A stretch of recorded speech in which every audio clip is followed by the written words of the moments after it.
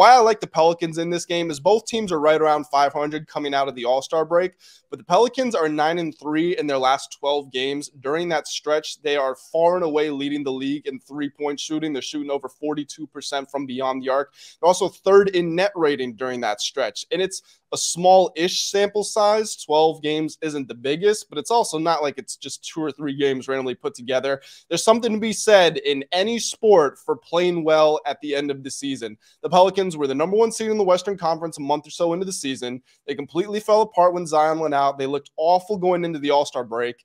And in this last month or so, the last 3 weeks, they've really just figured it out. So they're going to have to take that against a Thunder team that is young and scores a ton of points. The Thunder have the best scorer in this matchup with Shai Gilgeous-Alexander.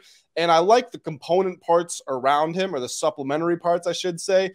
Think they would have a better chance if Chet Holmgren was back. But I think the Thunder just a hair away, probably by way of inexperience. CJ McCollum, I think his experience shines down the stretch. Pelicans get a narrow victory, and they get to play the Timberwolves for the right to get into the playoff bracket.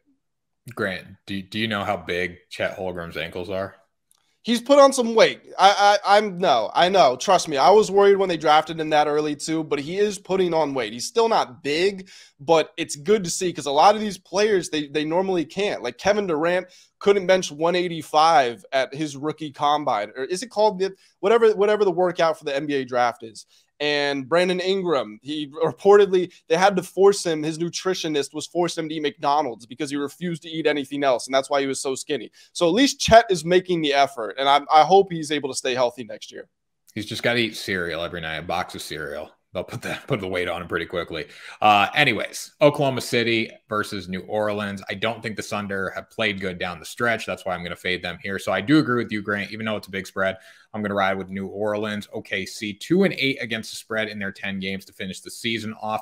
They have been hot against New Orleans, but at the same time, too, I love the way the Pelicans are playing right now.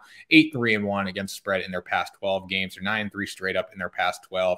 I love Brandon Ingram, CJ McCollum. I think they're going to make some big plays down the stretch here. They got to neutralize SGA. That's going to be the big question in this game. He can take it over himself.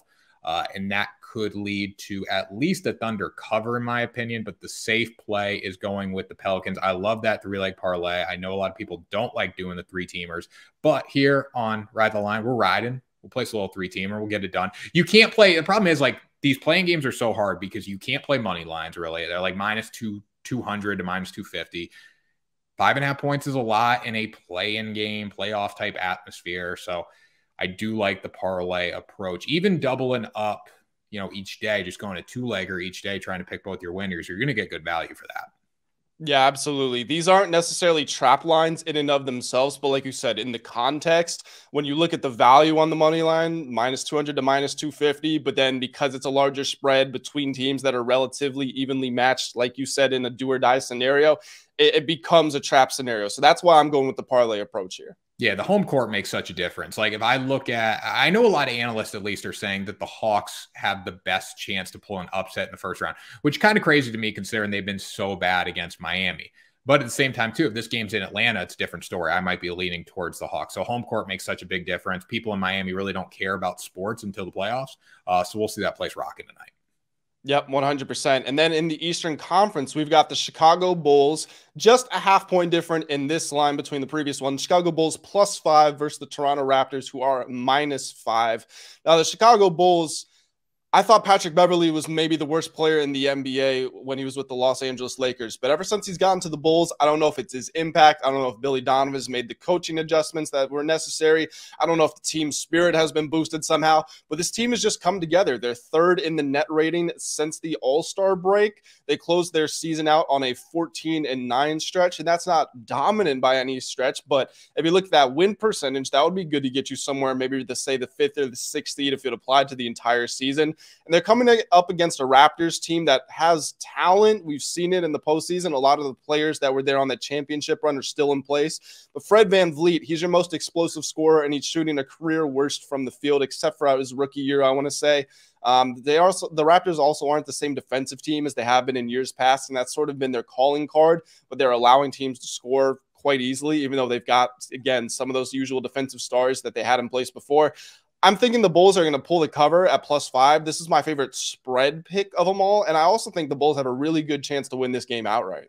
Yeah, I agree with that. I look at the Bulls and I absolutely love what they've done with Patrick Beverley. He's my guy, and I hope he gets a chance to knock the Lakers out of the postseason. Whether I know it can't happen. It would have to be in the NBA Finals. And Celtics aren't getting there, but I hope he gets a chance to do it because I'm a big Patrick Beverley guy.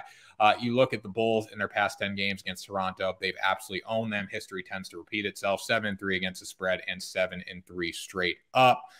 Toronto just doesn't scare me that much in this spot. I like the Bulls with the points here. I might sprinkle the money line as well. They're playing really good basketball to finish the season off, and that's what matters at this time. 4-2 against spread in their past 6 games. Also look for the over there. I could see a lot of points being scored in this one, even though it's a playoff game. The tension might be high early, but at 217.5, it opened at, it's now down to 214.5. As that line continues to dip, you might want to look towards the over there. Yep, I think that's a pretty sharp play. You always want to look at how the lines are moving, and a lot of the times you want to go against the direction they're moving in. So I think that could be a good play, depending on what it ends up on. Yeah, I mean, if it holds at 214.5, might stay away. But if it keeps going down 213.5, might want to go the other way because that's not a lot of points, especially in a play-in game where the Bulls will be competitive. I think this one's going to be tight down the stretch. Foul shots, we're going to see that. You look like UConn in the national championship game. That game got over because of foul shots at the end. Like, teams are willing to do more now than they are in a regular season, which adds on a few extra points at the end of games.